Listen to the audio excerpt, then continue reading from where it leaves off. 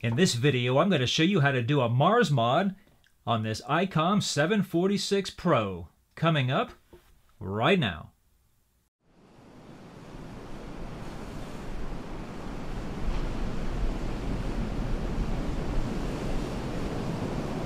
Hey everybody, Rudy here from Take a Bath Productions with another video to help make your life just a little bit easier. Today I'm going to be working on this Icom IC-746 Pro. We're going to open up the transmit, and towards the end of the video I'm going to go through the frequencies and see where it was actually affected, that way you know.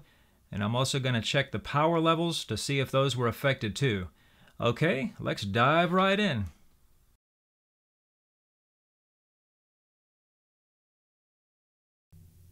Okay, as you can see, we're working here at the bottom of the radio.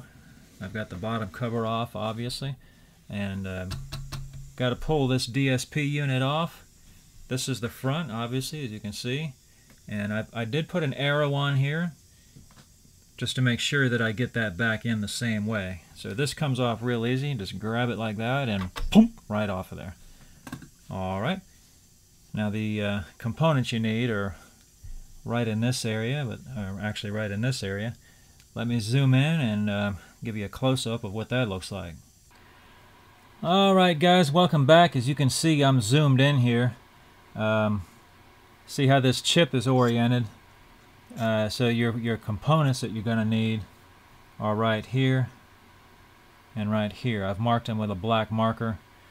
You can kind of tell the group they're in. This group has 2 and this group has 3. I don't remember what the designation is on these, you know, W1608 or something. I think I'll look it up and I'll post a text letter in the video of what these actually are called, but it doesn't really matter because there's no marker on the board anyway. But just for your own reference, I'll find out and then put a text on the board, on the on the video of what these are actually called. I use an X-Acto knife and a regular soldering iron. You can use a nice hot air rework station if you have one. That would be the best way to go, but I don't have anything fancy like that, and most of the people that are watching this don't either, so I'm just using ordinary tools that ordinary people have. So best bet is to kind of get the X-Acto knife under there so you can get a little pressure started and just kind of heat up one side, work to the other. There it goes. It popped off. Just be careful with it. And let's see. I'm going to set him aside just for a minute. And kind of go back and just touch up the trace a little bit right there. And do the same thing to the other side. Be real careful when you're doing this not to touch any of the plastic parts.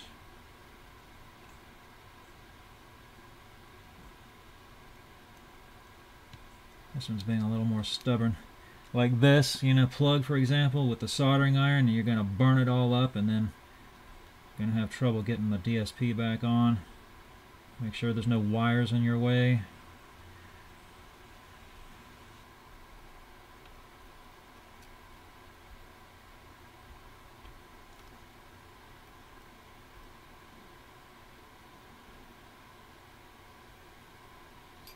That one was a pain in the neck, but it came off. Now before I put that DSP back on, I'm going to take a magnifying glass, a good one, and look at those traces and make sure there's nothing bridged or shorted or anything like that. Alright, I'm going to put the DSP back and we'll test the radio. Okay, I kind of got everything cleaned up. All I did was took a Q-tip and some spray electrical cleaner and cleaned up the terminals. You probably don't have to do that. It's just my OCD acting up on that one. Let me zoom out and we'll put the DSP back and flip this puppy over and see what she does. Alright, welcome back. And I just noticed that these 2 plugs are actually a different size, so you couldn't get this unit on here backwards if you wanted to. So I was just marking it just in case. I couldn't see that before I pulled it off.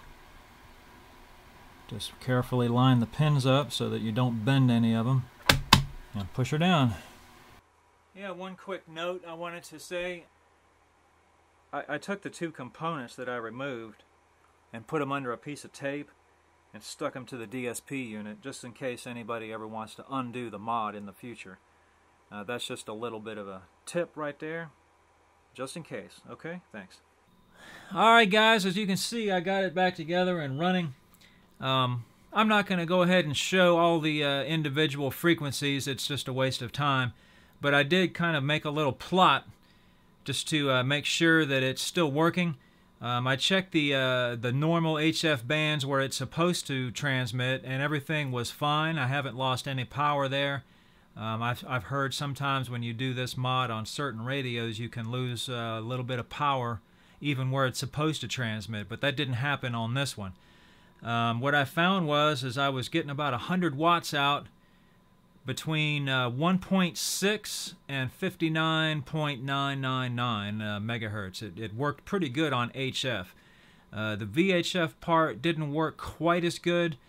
I was actually getting a little bit of power out at 130, but not much. The radio was really folding back. I think the tuning coils and stuff on the inside weren't happy at that frequency, but it was transmitting. I found the sweet range was around 140 to 150. I was getting out full power, but then after 150 it dropped off pretty quick, but it would actually transmit all the way up to 174. So really it transmits between 130 and 174, but I would recommend if you're going to transmit outside of 140 to 150 to leave the power set pretty low.